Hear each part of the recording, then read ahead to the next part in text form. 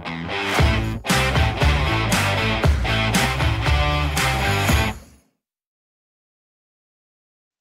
hello guys. This is Ignish. Welcome to Architects Learnings. In this video, we are going to see about how to explore the cube. So let's see how to do it. To make that effect, we have to create three-dimensional array of cubes. What is three-dimensional array of cubes? If you see here, this is one-dimensional array of cubes. Array is nothing but a copy of items in a particular distance. So if you see, this is one-dimensional. If I make this as a grid, then that is the two-dimensional array of cubes. If I copy these things into z-axis also, then it will be three-dimensional array. So if you see, we already made the one-dimensional array. This is from series component video. If you haven't watched that video, you can watch it by clicking on the link above.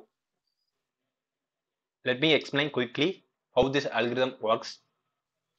So we made the cube, then we move it in x direction with a series component. So we use series component to multiple copy of the cubes. So this is start, so we can control where it is starting, and this is step, so how much distance it has to be in between cubes. Those things controlled by this number slider, and this is count, how many number of cubes. So I'm keeping it 6. So now we have to move this in y direction. So for that, what do we have to do? Same thing, we have to copy this. So copy move component and paste it. So we have to take this geometry and copy into y direction. So I'm taking this geometry and connecting to the geometry, and we have to move this in y direction. So I am connecting this y, and the same parameter I want to copy. So just connect the series to factor. So if you see, this is not what we wanted. We want to make the grid. But why this is happening like this? Because Grasshopper use longest list as a default data matching. We have seen about these things in data matching video. If you haven't watched it, you can watch it by clicking on the link above. So for better understanding, I am making start as a 0. The next cube is in 41 mm. Let's make it 50 mm so we can understand better. So if you see,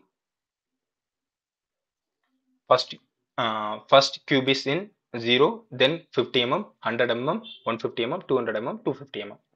So same value has moved in this direction also. So this is 0, this is 50 mm, this is from here to 100 mm, this is from here to 150 mm. Like that it is moved. We have to copy this cube 6 times. We have to copy each cube 6 times. For that we will use cross reference. So we have talked about the cross reference also in data matching.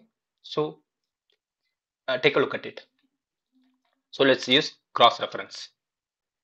If we use cross reference, it will connect each item to every distance. So I'm going to join this geometry here and join the distance to list B. This is distance, this is the geometries. Then the geometry I'm going to connect it here. Then I'm going to connect this list into motion. I hope you all understand. I just take this geometries connected to the cross reference list A, then take it from there to move geometry. This is list B, that is the distance we have to move in the y direction. I take that to list B and list B connected to motion. We made a grid, two-dimensional array of cubes. So let's hide this because this is not necessary anymore. So let's hide. So we made two-dimensional array. Now we have to make three-dimensional array. So for that we have to repeat the steps. Copy paste here. But we don't need y direction. We need in z direction. We want the same parameters. So I connect this list B to here. And if you see, we have to take this geometries to list A. So we can make three-dimensional array of cubes. Hope you all like it. So that's all. Now we will make exploding of the cube. Okay. For that, it is very easy.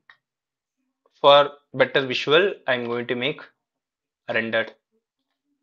So if you see, this is the cubes. So now I'm going to reduce the distance to 0. If you see, there is only one cube. If I increase the distance, it explodes. It's just for fun. Hope you all like it. So we can animate this also in Grasshopper by clicking on animate. That is for another video. So let's see you on next video. Bye.